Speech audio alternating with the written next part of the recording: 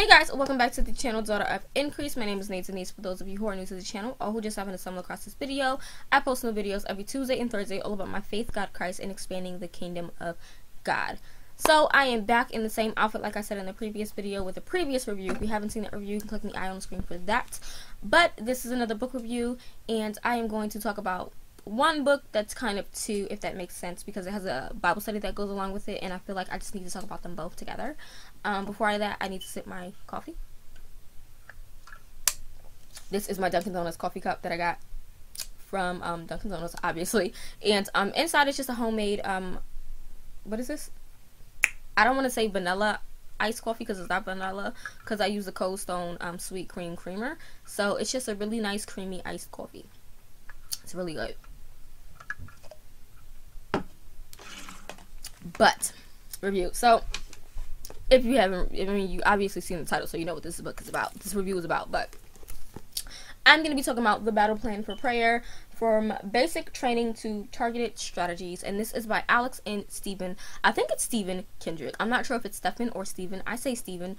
Prayerfully it's Stephen. If it's not, I'm sorry. Kendrick. So they are the Kendrick brothers, and they are the creators of War Room. They have made Fireproof. They made the Grace Card.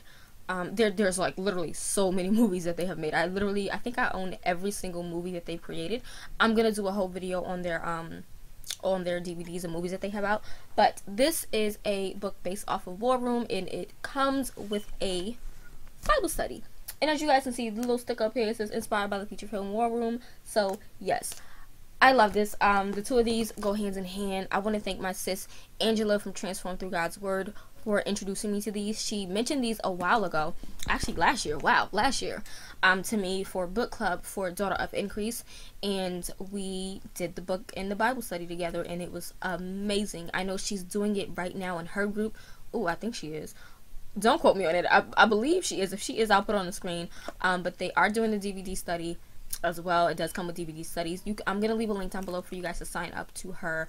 To join her Facebook group. Is the sister group of Daughter of Increase, because that is my sister, and I love her, and I love all the ladies in Transformed Through God's Word. A lot of them are in Daughter of Increase, and some of them aren't. I love each and every single lady in her group. I love her. I love what she's doing. I love the growth. Like, I love my sis Angela like so much. She is really like sis, okay? That's sis. Like, we here, sis, we here. But anyways, yeah. So I'm gonna talk about the book and the Bible study. I don't even know where to go. I'm gonna start with the Bible study because I personally, I still have a few pages to do on this Bible study. I'm not gonna lie. Like, this last page I didn't do. I think all the ones that have like things on top are ones that I didn't finish. Yeah, like most of them are like the beginning day one kind of video session portions, because I just was slacking. But I did actually do like the full study. I was like doing the study, and I enjoyed the study so much. It's very personal. It really just walks through the different types of prayers, the different strategies of prayers, the ways you can pray. And I if you're really trying to grow in your prayer life, I highly suggest the Bible study and the book. It's amazing. So going on to the book, I don't even know where to begin with this book, because this book is a total of 35 chapters, not including the last few things. So all of this down here is like, they're not chapters, but they're parts of the book. But there are 35 chapters. This book is over 257 pages long, and I love it. So it goes into different parts. So the first part is enlistment, which talks about the legacy of prayer, the power of prayer, and the priority of prayer. Then you have part 2, which talks about basic training, which is the why, which is like the ultimate purpose of prayer, what is and what isn't prayer, the different types of prayers, how you can have scheduled prayer and spontaneous prayer, the postures of prayer, the keys of prayer, the locks. I mean, it goes on and on and on. Part 3 is about conditioning, so it's really about your heart. Part 4 is about the different strategies of prayer. Part 5 is the different targets. Then there's a part 6, which talks about the ammunition, and a part 7, which is about reinforcements. And the part 6 and part 7 are kind of like appendixes that are like extras. They really have nothing to do with the chapters, but they're great reads, like phenomenal. First of all, I absolutely loved each prayer thrown in this book. I mean, I was in here marking up my book. Hopefully you guys can see this. I was writing definitions down, writing my thoughts in the corners. I mean, highlighting like a crazy person in here. Just, I was really involved in this book. It's so hard to talk about this book because it's on prayer, and it's just like, prayer is definitely a personal thing. There is no real wrong way to pray, but there is a wrong way to pray, if that makes sense. You know, there's a scripture, oh my god, I think it's Matthew 6 verses 6 through 8 that talks about how to pray and how not to pray. And then obviously 9 through I think 13, it talks about the Lord's Prayer.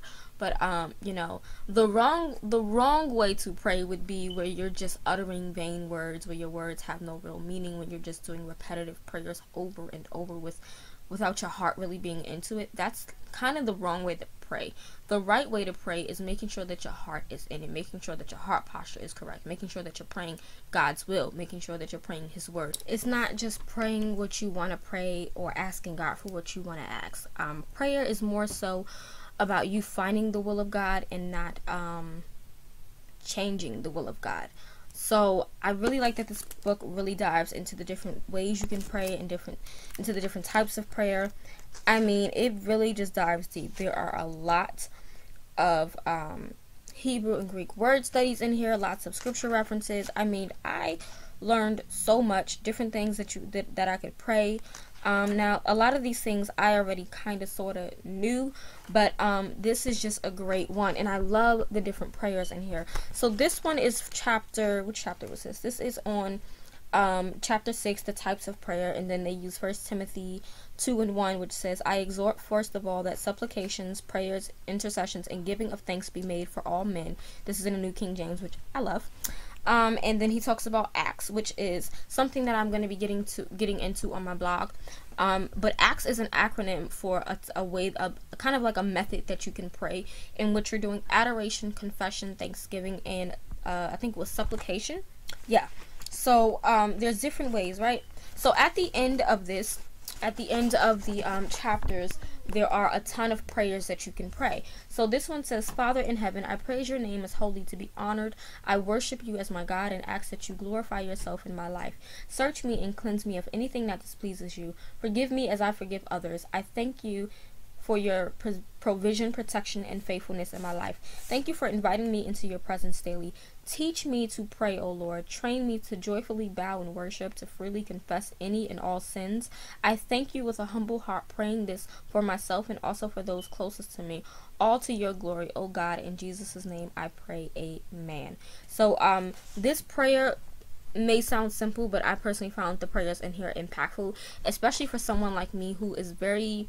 I get very nervous. Literally, I break out in a sweat when people ask me to pray out loud. I don't know what it is. Even when it comes to praying out loud during grace, like when we have to do grace in the house, I freak out. And it's not that I can't pray, because I know that I can pray. When I'm in my personal prayer time, I can pray some good prayers. I can pray.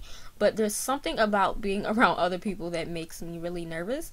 So for someone like that who is very nervous at praying out loud, or don't know what to pray, or does not know what to pray, these prayers are powerful and they definitely can help.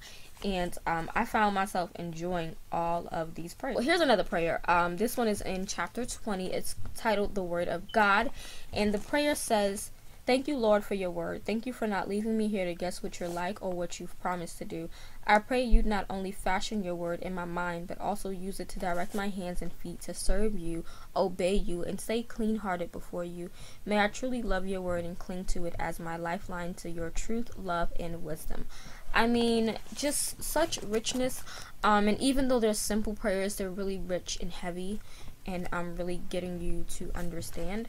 As far as the chapters, like I said, all 35 chapters are amazing. I loved them, like, hands down. I love the entire book with the prayers. And then for the appendix section, so I'm gonna run through that quickly. So you have rhythms of prayer. Hopefully you guys can see this. I'm not sure if you can, but you have rhythms of prayer, which talks about like weekly prayers, monthly prayers, quarterly prayers, and yearly prayers. And then you go into, I can't even show you guys like that, but then you have the spiritual temperature test, which if you guys did watch War Room, you know where she asked Elizabeth about whether she liked her coffee hot, cold, and things like that. And then Elizabeth started talking about church, and she was saying she was lukewarm, and then, you know, she was given the lukewarm coffee. It's kind of similar to that, where you actually do the test for yourself.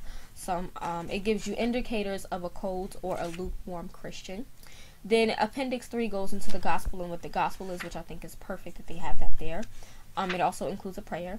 And then Appendix 4. Now, Appendix 4 I have marked with a little post-it, because these are prayer strategy verses, and these are different ones. So you have some for your wife, your husband, your children, for the pastor and ministers at your church, for governmental authorities, for those who don't know Christ, for other believers, for the laborers in the harvest, and even for your city. So I like that that's there, because there are literally about 15 scriptures for each, just about.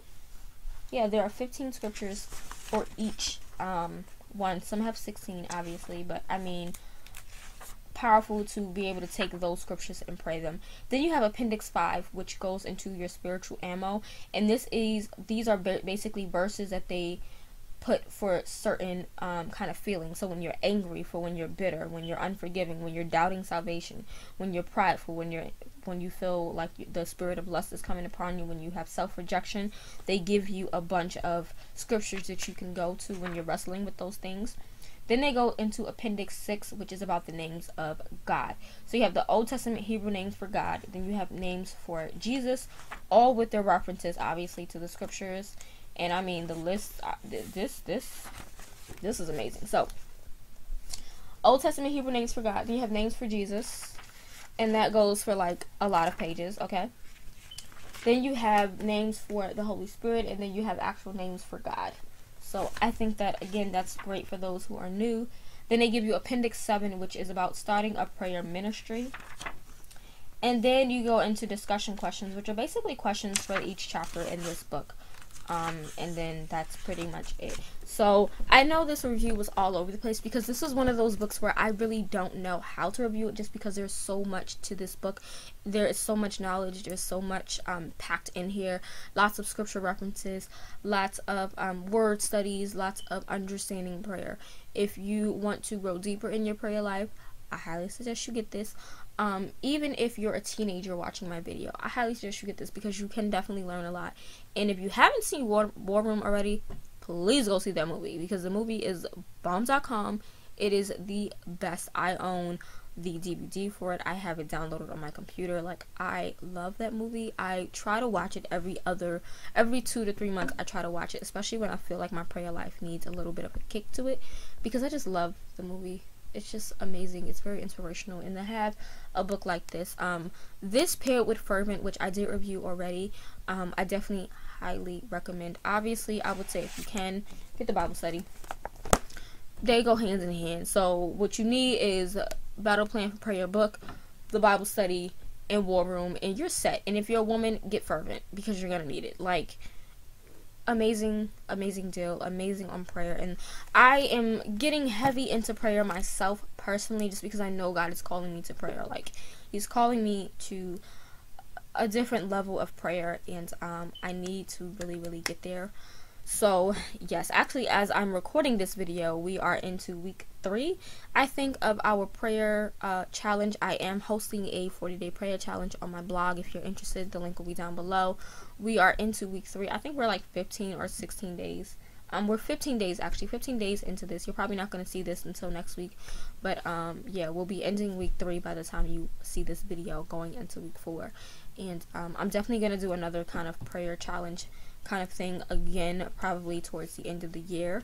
But this time around was very much intimate, quiet, hush, because it was more so a personal thing, and then God told me to open it up.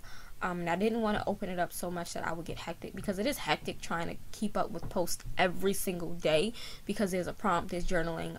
I, break down some scriptures. Like, there's a lot into it, so I didn't want to, get really crazy with it.